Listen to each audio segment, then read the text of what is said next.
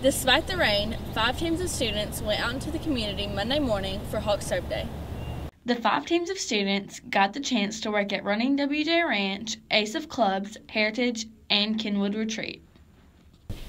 I'm Miller Hornsby, and I went to Hawk Serve Day so I could serve the community while getting some valuable service hours.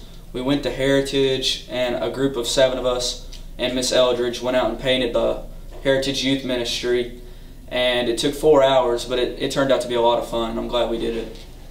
So if you didn't get the chance to participate in Hawk Serve Day this year, there's always next year. For HNN, I'm Celia Redden.